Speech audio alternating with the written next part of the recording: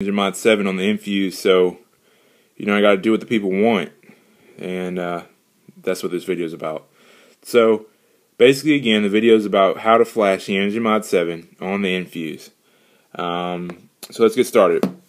Readjust the camera a little bit. Get it.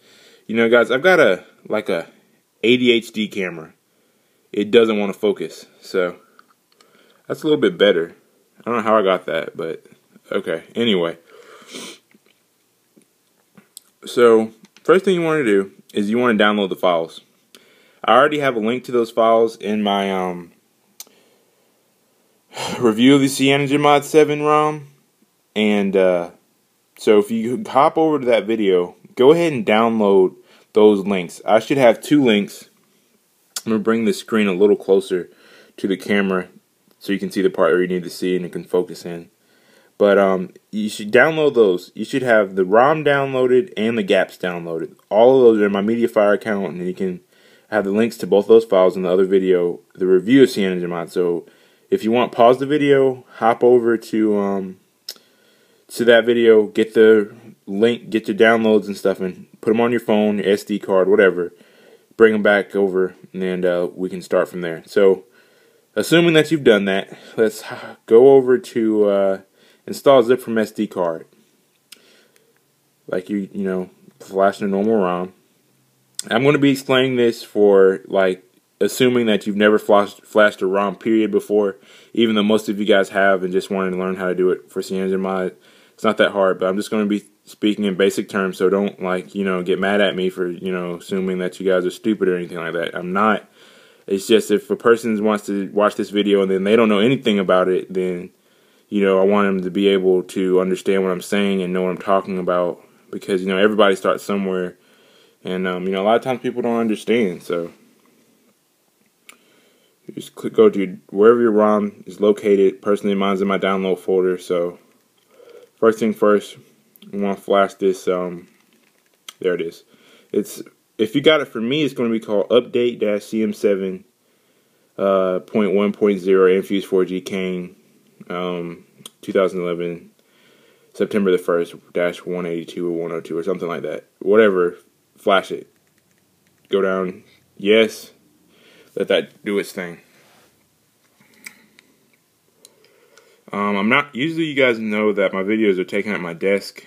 Today, it isn't. It's I'm in the living room just as a change of pace.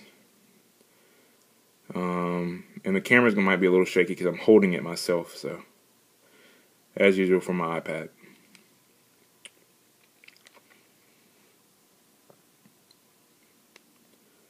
This ROM flashes really quick, and it's done. So this is what happens if you just flash the ROM. So we flashed the ROM, we're done. So you want to go back, and so let's reboot our system. Samsung screen comes up. This is what you do when that happens.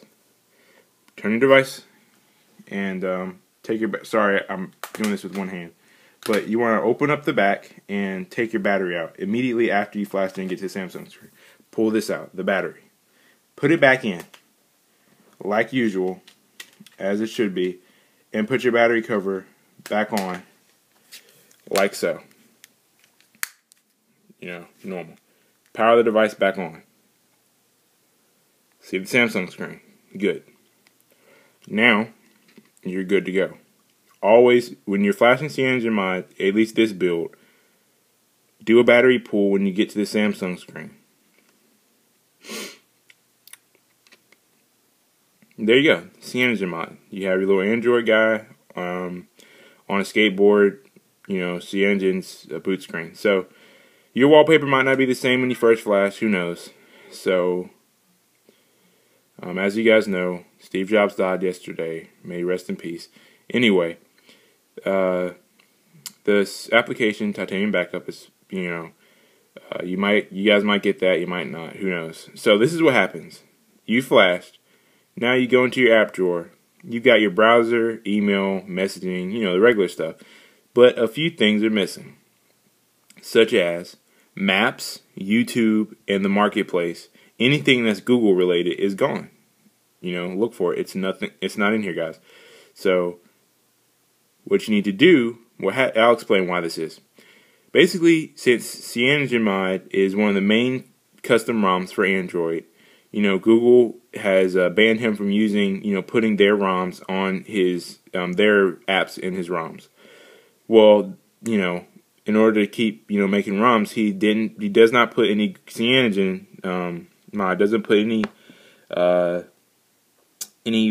Google apps in his ROMs. You have to flash them yourself. So they're easy to find. They're called GApps, GAPPS, GApps, short for Google Apps. And you can find the whole zip file on the internet, different places. In this video, I've got your link. You should have downloaded them already in the other video. So make sure those are on your SD card. So this is just demonstrating what happens when you just flash the ROM, and that's the explanation why.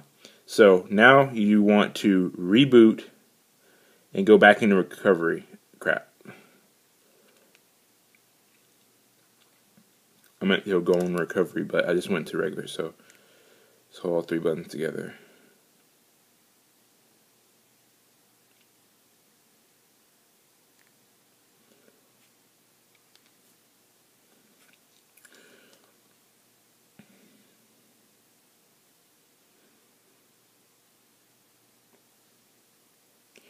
Hopefully my device will go back into recovery, or else I'll have to just reboot all the way back, and then see, now it's rebooting all the way. So give me a second, guys. I'm just going to reboot back into recovery. I pressed regular reboot instead of rebooting to recovery, which is what I meant to do. So let's try that one more time. Force close. Reboot into recovery. There we go. So now it's rebooting. And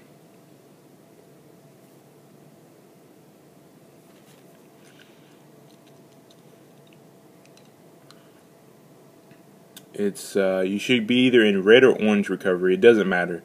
In Cyanogenmod, some ROMs you need to be in a certain recovery, like orange or red or blue. There's different colors. See, now I'm in orange. If you do the 3-button reboot, which is hold power button, volume up and volume down, you go into red reboot. So it really doesn't matter for this ROM. So install zip from SD card. Choose zip from SD card. So it's just like flashing a ROM, guys, except it's not a ROM. It is the gaps.zip. When you flash a zip, it doesn't have to be a ROM. It can be anything. It could be a theme. It could be different stuff when you flash a zip. So don't think Clockwork is just for flashing ROMs.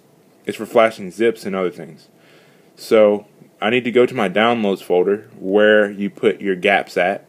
That's where mine are at. So don't think, yours are going to be exactly where mine are at. And then flash gaps.gb.zip. Yes, install gaps. And see there it says right here, install on Google Apps. So now, just want to go back. So I'm going to press the back button. I'm going to reboot my system.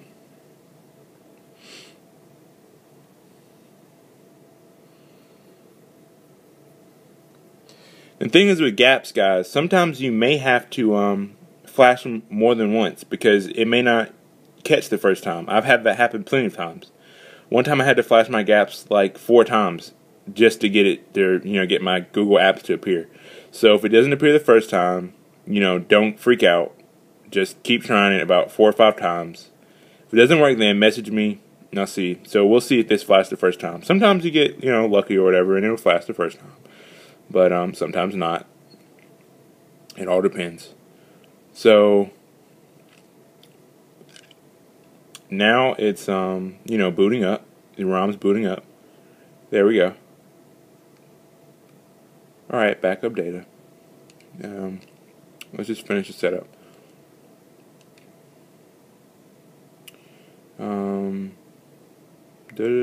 So as you can see, if you're welcome with the Google account screen, you're good. That means your gaps flashed.